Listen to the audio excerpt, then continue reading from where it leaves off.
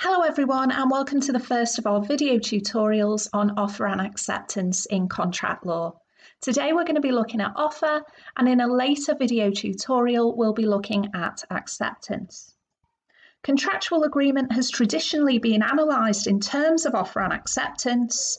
What happens is that one party, the offeror, makes an offer which, once accepted by another party, the offeree, creates a binding contract.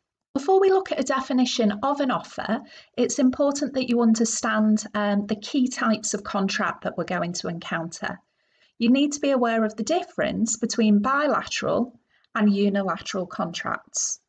In a unilateral contract, the clue is in the name here, uni, meaning one, so it's one-sided. In a unilateral contract, the promisor makes an open promise to provide something in exchange for performance. So classic example here would be a promise to reward anybody who finds a lost wallet.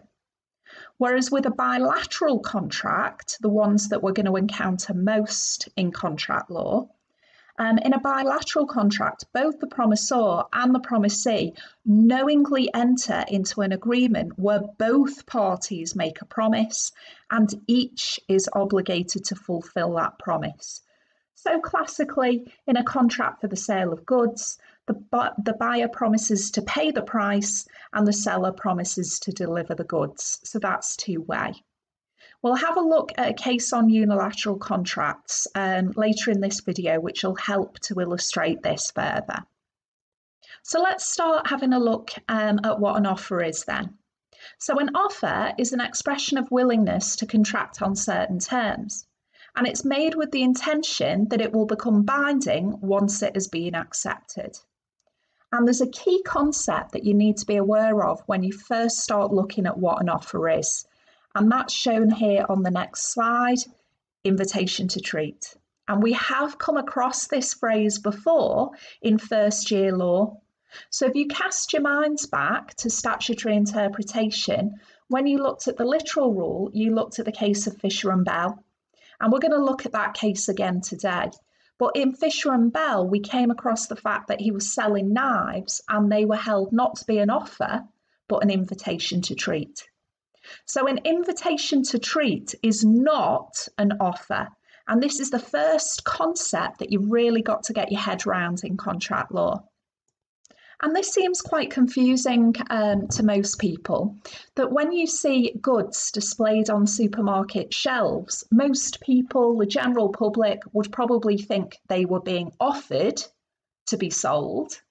But technically in contract law, things that are on a shelf are not offers, they are what we call invitations to treat. On this slide here, I'm going to try and clarify that a little bit. So supermarkets and invitations to treat. So when you see something on a shelf that you want to buy, so for me, wine. So I see wine on a shelf, that's an invitation to treat. When I pick that wine up and take it to the cashier, I then, as the customer, make the offer.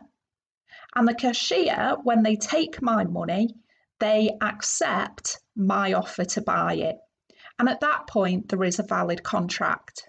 The key difference here, an offer can be accepted and leads to a binding contract, whereas an invitation to treat is like the first stage before you've got an offer. So this can't be accepted. Okay, this is an invitation for the customer to make an offer. And this is quite logical when you think about it. So if we come back to the wine example, when the wine is on a supermarket shelf, that's an invitation to treat. It's important that I make the offer and that I don't accept this at that point, because the shop has the right to refuse to sell me the wine. So if, for example, I was underage or I was really drunk or something like that, the shop can refuse to serve me. So I make the offer to buy it, they have a look at me, see that I'm old enough, and they accept my offer. So there is a very practical reason why things on a shelf are classed as an invitation to treat and not an offer. So the shelf is an invitation to treat, the customer makes the offer, the shop accepts it. And I've put this little meme here to draw your attention to quite an important point, that it doesn't matter what the phrasing is in the shop. So things might say, quote, special offer. Although the shop will call it an offer, we as contract lawyers know it's really a special invitation to treat, and we make the offer to buy it. As I previously mentioned, that rule on invitations to treat comes from the case of Fisher and Bell, which you've seen before, where a shopkeeper had a flick knife in his window with a price tag attached. And the issue was this in conflict with the Offensive Weapons Act of 1959, which was trying to prevent shops from selling knives? And the words that had to be interpreted were it was an offence for it to be an offer for sale.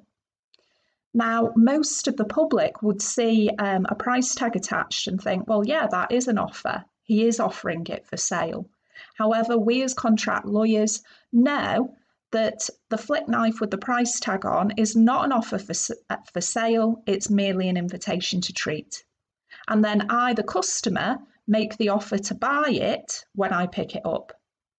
That was an absurd decision when we looked at the literal rule, of course. It was just that Parliament used the wrong wording when they were saying offer for sale. The reason that's absurd, of course, is because the shopkeeper could never be guilty of offering it for sale. It would actually be the customer who was guilty for making an offer when they said that they were happy to buy it. Similarly, in Partridge and Crittenden, there was an advertisement this time in a newspaper. You can see it was a while ago, so we've got shillings here. Bramble finches, 25 shillings each. That was what was written in the newspaper. And that was held to be an invitation to treat, not an offer. So when you see that advert, that's inviting you to make an offer which the person selling the bramble finches can then accept or reject. So things on supermarket shelves are invitations to treat. Adverts in newspapers or on eBay, they are going to be invitations to treat. There is a slight exception to this. Advertisements are generally invitations to treat, as I've just said, with Partridge and Crittenden. However, in some instances, an advert can amount to an offer, and this is where we come back to the concept of a unilateral contract. So this is a very famous case here, Carlyle and the Carbolic Smoke Ball, and you can see it's an ancient case from 1893, and I've actually included here on the slide for you the original poster that this case relates to. You can see from the facts here that our defendants advertised that they would pay a £100 reward to any purchaser who used the smoke ball and still got the flu. So remember, this is an ancient case. The idea was that if you used this smoke ball, you wouldn't get the flu. And they've said here that they've deposited £1,000 in the bank to pay anyone who does use it and still gets the flu. Now, our claimant bought it, got the flu, and wanted to claim his £100 reward. The defendants argued that following, a case, I suppose, like Partridge and Crittenden, that advertisements are generally invitations to treat, and that they couldn't contract with the whole world. They didn't want to pay this reward. However, the court held that a promise to pay a reward, like they'd done here, can be an offer if the wording shows that they had an intention to be bound. And the court said that the fact that they said £1,000 was deposited in the bank showed that they intended to be bound by this. So this is showing that an advert can be an offer which you can accept by following the instructions. But I would say that's the exception. Generally for us, adverts are going to be invitations to treat. But if we have clear wording like we did here, then it can be an offer which you can accept. And that's why if you see rewards, if it's got clear wording about money you'll receive, you would be accepting that offer. Special situations to consider now in terms of offers. So firstly, auctions. So where an auction takes place, each bid is an offer which is then accepted when the hammer falls, when the auctioneer accepts it. So in an auction, these are all offers and the acceptance happens when the hammer falls. Situation to consider here is requests for tenders. So sometimes a company will request parties to bid, and that's what we saw in the Harvella case here. So the Royal Trust of Canada invited two parties to bid for some land, and they said that the highest bid would be accepted. So Sir Leonard bid $2.1 million, or £100,000 more than any other offer. And the Royal Trust of Canada accepted this offer, but Harvella sued. They thought that was very unfair, this referential bid here. They'd offered $2.175 million. Now, the important issue for us is that the invitation to tender, so when a company says, make me tenders, make me bids, that's an invitation to treat. And it is the company who makes the offer of 2.1, offer of 2.175, which the company can then accept. So that's the first important thing from this case. It also told us that referential bids are ineffective. So where Sir Leonard rather cheekily said that he would pay that much money or £100,000 more, that's not allowed. Okay, in contract law, you can't have a referential bid. You can't say, I'll pay you £10 or 50p more than whatever the other party says, because that's unfair. So that's the situation with tenders. You've also got to be careful with offers that a statement of price is not mistaken as being an offer. And this is shown with the ancient case of Harvey and Facey from 1893. So Harvey telegraphed Facey, will you sell us bumper hole pen? Telegraph lowest cash price. Facey then replied, lowest cash 900. Harvey then responded, we agree to buy bumper hole pen for the 900 asked for by you. But what the court said was that Facey's telegram saying lowest cash 900 was an invitation to treat. That was not an offer which could immediately be accepted. That was merely a statement of the minimum price they would ever consider. So they're saying that's the lowest we'd consider. Basically, you make me an offer. So you've got to be very careful to distinguish, is your character saying an offer which they want to be accepted, or are they merely giving some information? It's quite logical that the offer must be communicated to the offeree. That's illustrated by Taylor and Laird.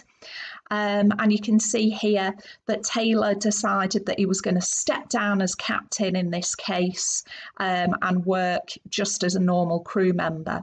But he hadn't told his bosses that that's what he was going to do. He hadn't offered to step down and to do the other job. So in order for an offer to be accepted, of course, you must be aware of it. The terms of the offer must be certain. So you can't make vague statements like, I'll give you an extra £5 if the horse is, quote, lucky for me. Because, you know, what's lucky? That's subjective. So all terms must be certain for them to be an offer. Another important point is that an offer can be revoked. That means withdrawn or taken back at any time until it's accepted. Once it's accepted, you can't take it back, but you can take it back any time before it's accepted. And that's illustrated by Routledge and Grant. If you are revoking your offer, though, you have to make sure that you've communicated the fact that you're revoking it, you're withdrawing it to the other party. You can't just decide you're revoking it in your mind. You have to actually communicate that. And that's from Byrne and Tienhoven. An offer will eventually lapse when a period of time passes, so an offer won't stay open forever if nothing happens, if no one responds.